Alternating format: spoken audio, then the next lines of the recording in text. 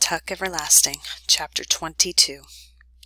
Next morning, Winnie went out to the fence directly after breakfast. It was the hottest day yet, so heavy that the slightest exertion brought on a flood of perspiration and exhaustion in the joints. 2 days before, they would have insisted that she stay indoors, but now, this morning, they were careful with her.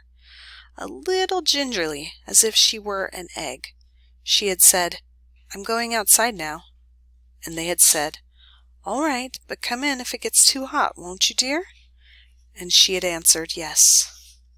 The earth, where it was worn bald under the gate, was cracked and hard as a rock, a lifeless tan color, and the road was an aisle of brilliant velvet dust. Winnie leaned against the fence, her hands gripping the warm metal of the bars, and thought about May behind another set of bars in the jailhouse. And then, lifting her head, she saw the toad. It was squatting where she had seen it first, across the road. "Hello," she said, very glad to see it. The toad did not so much as flick a muscle or blink an eye. It looked dried out today, parched. "It's thirsty," said Winnie to herself. No wonder on a day like this. She left the fence and went back into the cottage.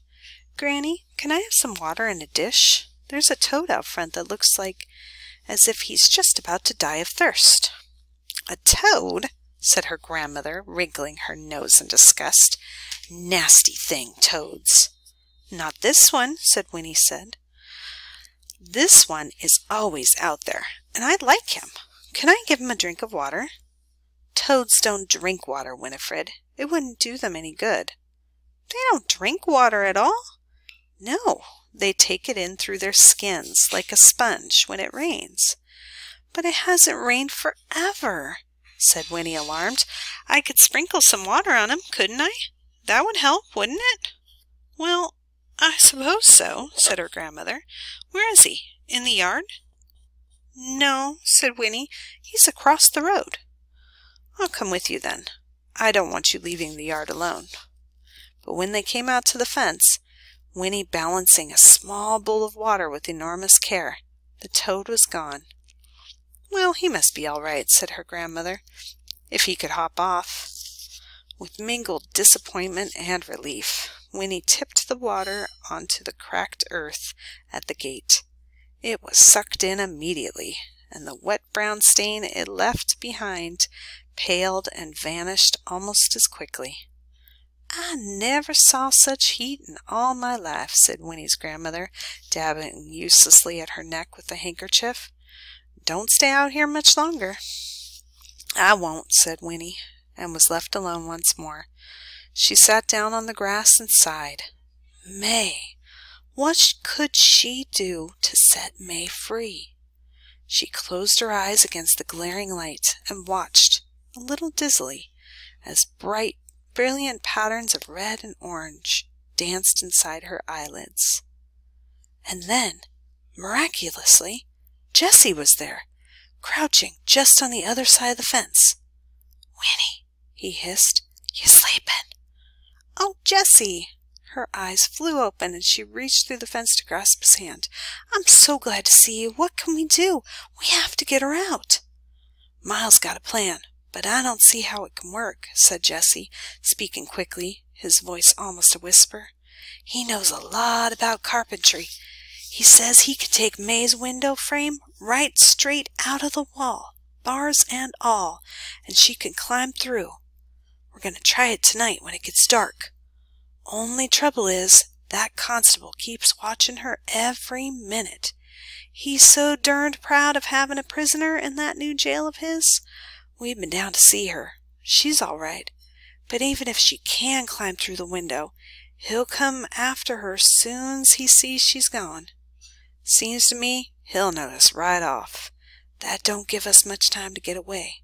But we got to try it. There ain't no other way. Anyhow, I come to say goodbye.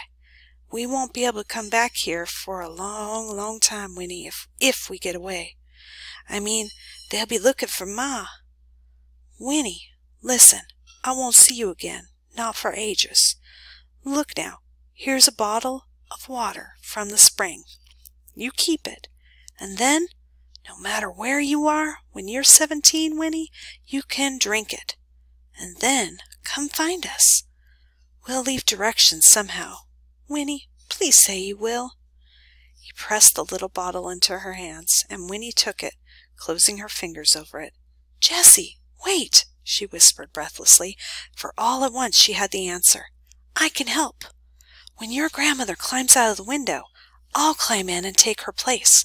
I can wrap myself up in her blanket, and when the constable looks in, he won't be able to tell the difference. Not in the dark.